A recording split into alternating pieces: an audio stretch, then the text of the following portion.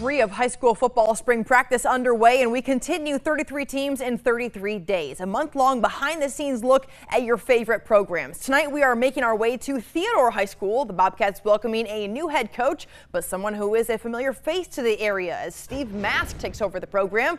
The longtime St. Paul's coach replaces Eric Collier, who left for a position at South Alabama. Now, Mask walks into a pretty good situation with the Bobcats. The program coming off a region championship and a trip to the 6A semifinals.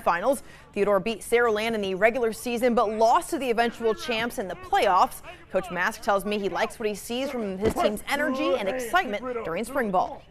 Tradition at Theodore speaks for itself. You know, the kids here love to play football, so if you love to play football, you like to practice.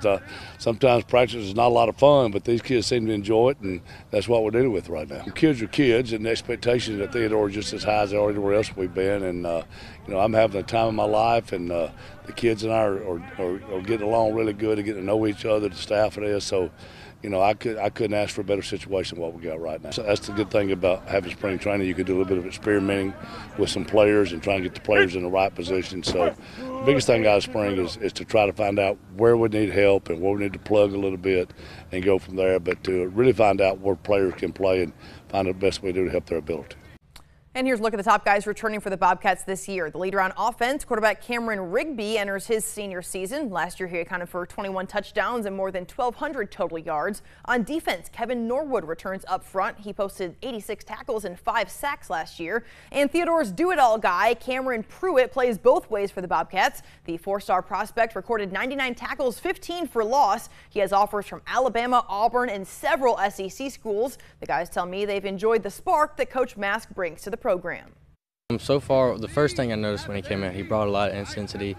He's always jumping around. He brings a lot of energy, which brings a lot of energy to the team. You know, he's not always screaming at us, but when he needs to, he gets on to us. I love Coach Mask. Coach Mask, I love Coach Mask. He's a good coach. He keep me straight. He tell me the truth. He keep 100 with me. He don't sugarcoat nothing. Everything is a business, so he keep everything straight order and take care of us and make sure everybody good and healthy. Well, everybody wants the blue map, but right now we're just trying to build the team. Everybody's trying to come together, have one goal, one mission. I hope Commerce win the state championship, but we got to put it in grind, effort, and trust the coaches, trust the process. Now Theodore will play Jackson in a spring game at home on Thursday.